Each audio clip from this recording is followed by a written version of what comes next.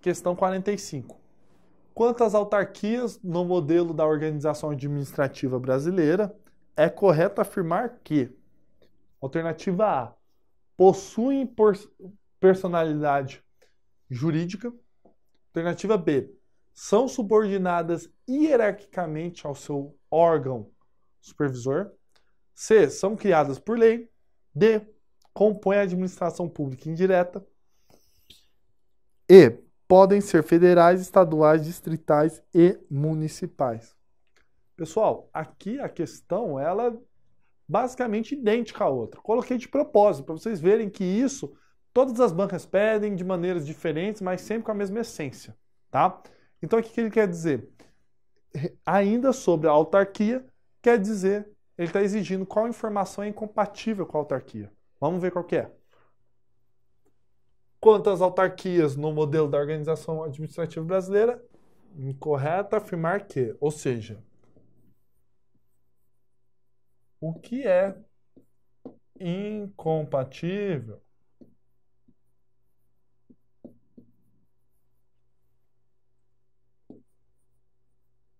com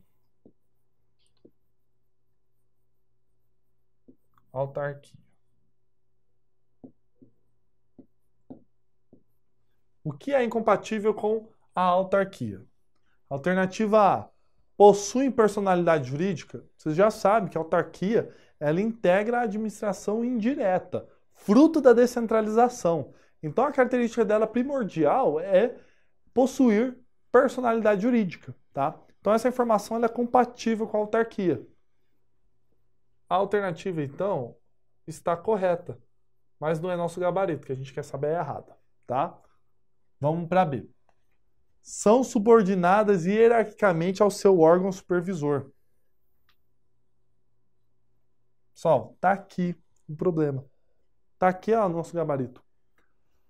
A autarquia, por ela possuir personalidade jurídica e, consequentemente, possuir autonomia, patrimônio próprio, entre outras características, como eu já falei, a relação dela com o ente que a criou é meramente de fiscalização e de controle. Não tem hierarquia, tá? Então, no presente caso, a alternativa B ela está correta, justamente pela ideia de que não há hierarquia entre a entidade, a instituição que criou a autarquia, a pessoa jurídica ali que integra a administração indireta.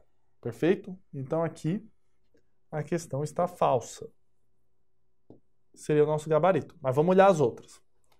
Alternativa C. São criadas por lei? Sim. Toda autarquia, pessoal, ela é criada por lei, tá? Alternativa D. Vou colocar aqui. Compõe a administração pública indireta. Obviamente, tá? Já falei para vocês. Criei a autarquia para desempenhar uma função específica do Estado, tá? Então é o Estado, é a administração pública direta falando, não quero fazer isso, estou passando o filho. Passou para outra pessoa, mas essa pessoa integra a administração pública indireta, tá?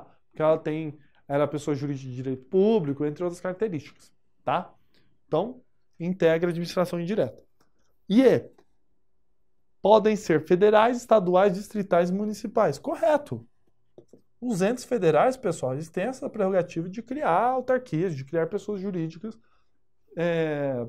para compor a administração indireta, tá? Então, não é só a União que pode fazer isso, os outros demais entes sim, tá?